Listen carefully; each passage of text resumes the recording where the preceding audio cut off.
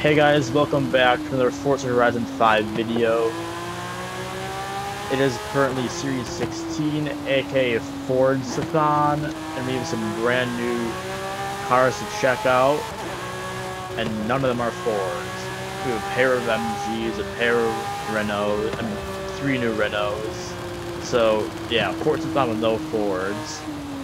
But today we have one of those new MGs to check out, and it's actually quite a cool one.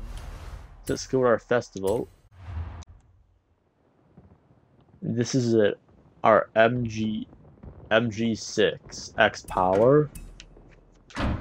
So in case you guys don't know, MG was a kind of an old British sports car company that went kind of bankrupt in like kind of the mid 90s and went out of business. But lately they've been bought up by I think Geely, it is Chinese automaker giant Geely. So now they sell car exclusively in China, and they made a car called the MG6, which is kind of their family sedan, just kind of front wheel drive, compact city car. But they had to spice it a little bit and make the special edition Xpower, which has a 1.5 liter engine cranking out 300 brake horsepower, which I think is pretty impressive. Over the car looks really good. I love the paint job, like kind of how it kind of fades to black in the middle of the car, but kind of the lime green stitching on the inside to match the brake calipers. It's kind of a really cool looking car overall. So we get in and give it a go.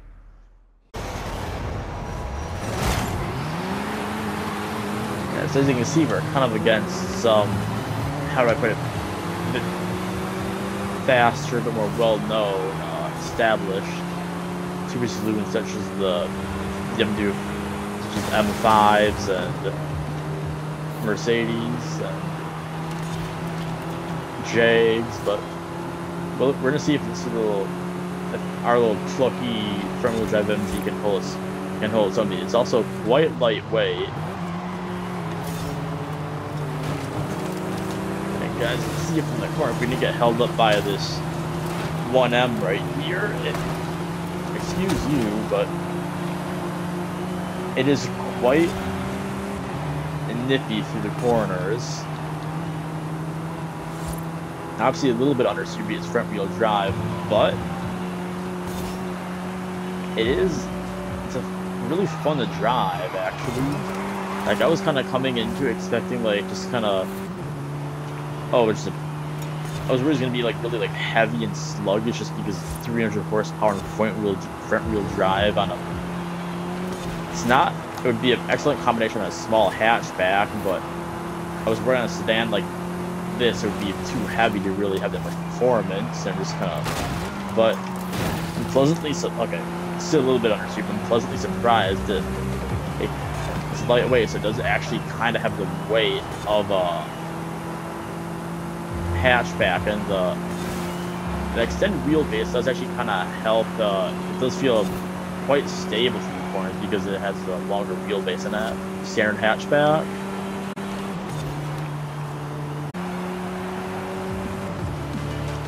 We couldn't quite get first, but honestly, still a really impressive performance from the MG6. Quite a solid car. Obviously not like Nissan Z or like Polestar 1 or anything, but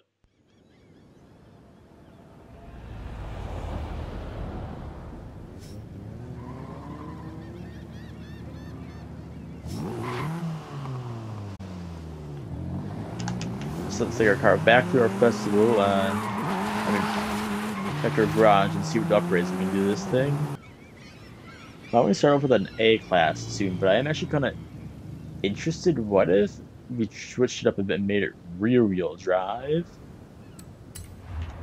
rather than front-wheel drive? So, engine-wise, we have our little Honda inline 6 in our turbo rally engine, so nothing too special really whatsoever.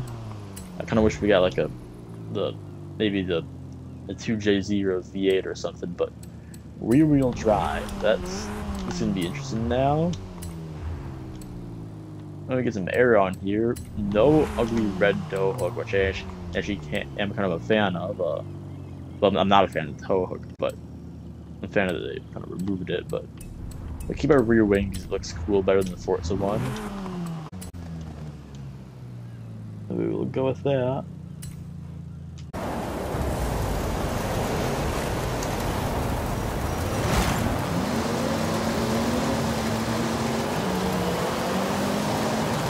Wheels spin off the line, unbeatable difficulty.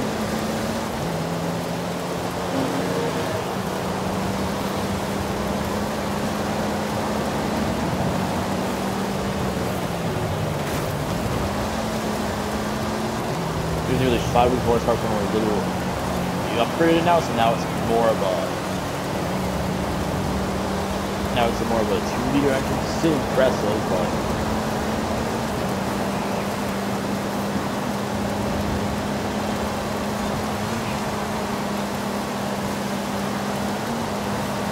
Obviously, we've kissed all of our understeer goodbye with our rear-wheel drive conversion.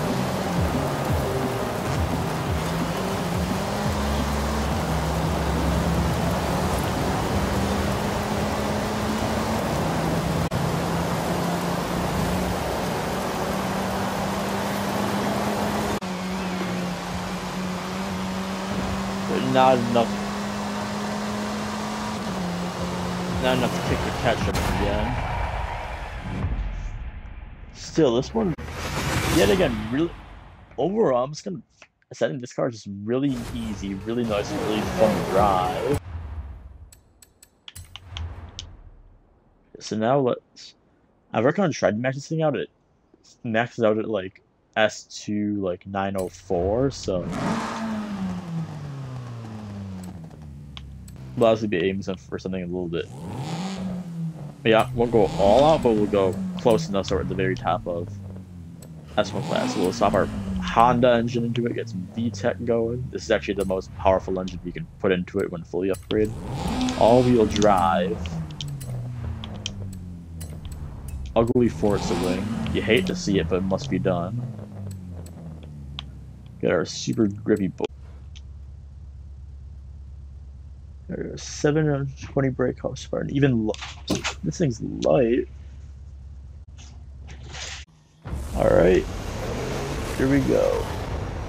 MG unbeatable difficulty. Is that? Yep, that's a Peel. That is a Peel P50. Excuse us. Oh, a little bit of Ruminating Racing. Oh, they have the XR15, that thing's overpowered. S1, that yellow car up there.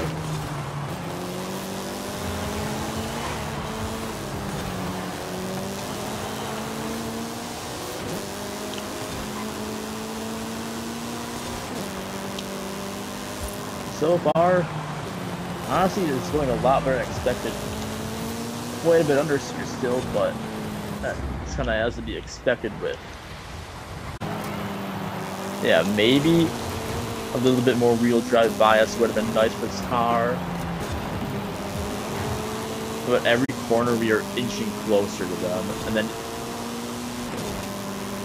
every straight seems to pull away. Okay, this is what I'm talking about. Once again, okay, yeah, it definitely does understeer a bit more rear-wheel bias would have been nice, or even maybe just rear-wheel drive in general would have been nice for this build, but hey, what are you gonna do? And yeah, we kind of need the all-wheel drive this build. We didn't get the podium finish I wanted, but still good showing from the MG. Why don't we now let's try an A-class rally build, an A-class all-wheel drive rally build. Our little Lincoln Co is really good at it, so I'm hoping this thing will also shine. We'll keep our stock engine in it, even though we do have the rally 4-cylinder. I kind of just wanted use the engine as much as possible. So rally 4 cylinders like on everything.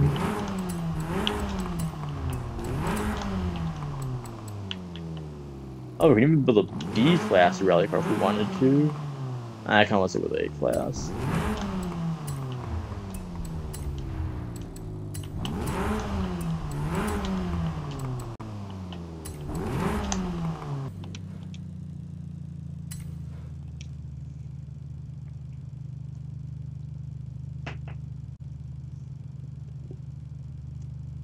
Yeah, I have a feeling that this thing's gonna be really good again. There. Yeah, in memory, the king will rock up the Ken Block livery.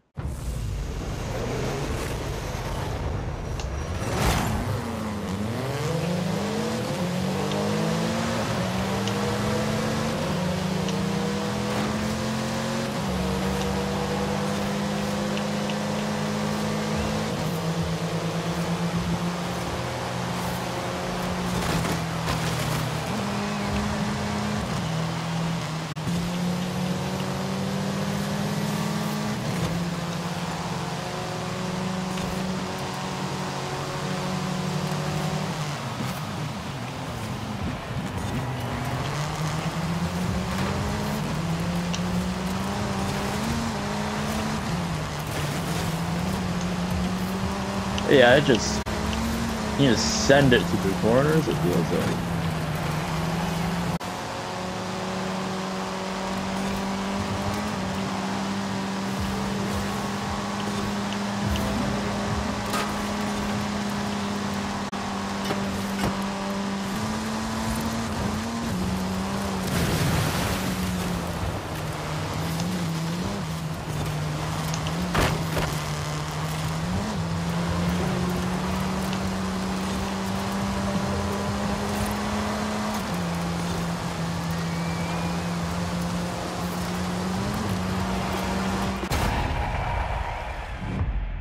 Yeah, we couldn't quite get the dub in the end, but a good showing nonetheless. Pretty good car drive. Felt a lot more understeering the cars than I thought I was gonna be. I guess since we're kind of down on power, we'll do a rear-wheel drive drift tune.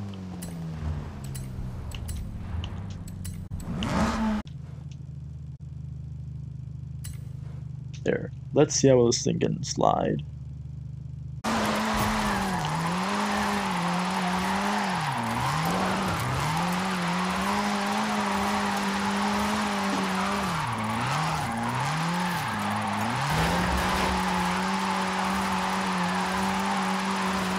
So far, absolute smoke machine. Honestly, yeah, it's been a while since I've built kind of a low-powered rear-wheel drive drift car. I say low power, it still has like 600 horsepower, but that's nothing compared to some of the other drift cars in this game.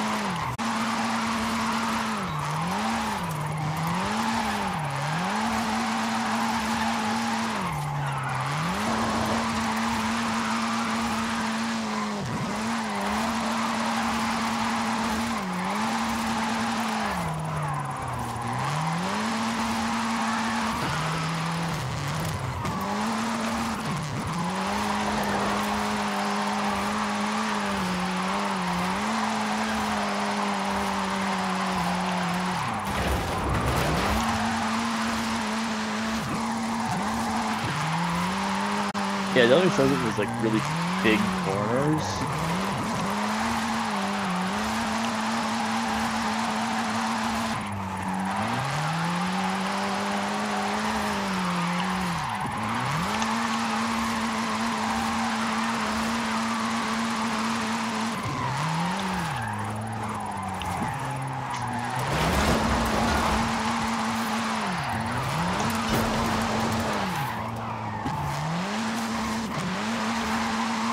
Pretty good score, pretty good drift car. I think this probably be better for like some of the smaller drift zones. Here, actually, yeah, we'll try one last thing just quickly. Maybe a bit of a more tighter, nippy drift zone.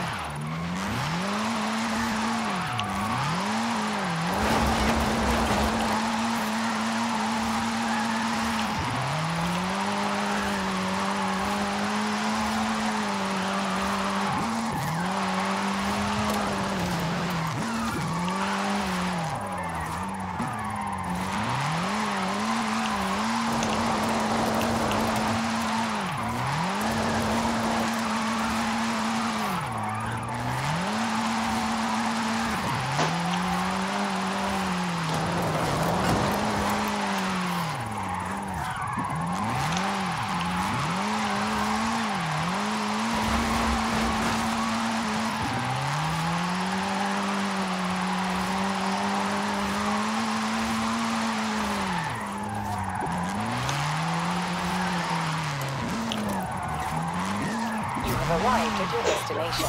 Like 1,000 points. We beat our best. So yeah, pretty good drift car like the tire drift zone. Well, guys, this is the MG6 Xpower. I hope you guys enjoyed. It's overall a really fun car drive. Pleasantly surprised, expecting it to be kind of a slug, just kind of underwhelming on this whole car, but really a fun, nippy car drive in any configuration. Next week we'll be checking out the other MG out of the game. It's actually the touring car version of this car. So to see how it stacks against the Lincoln Co. touring car. But thank you guys for watching. Make sure to like and subscribe, and I will see you guys next week with another Forza Horizon 5 video. Goodbye.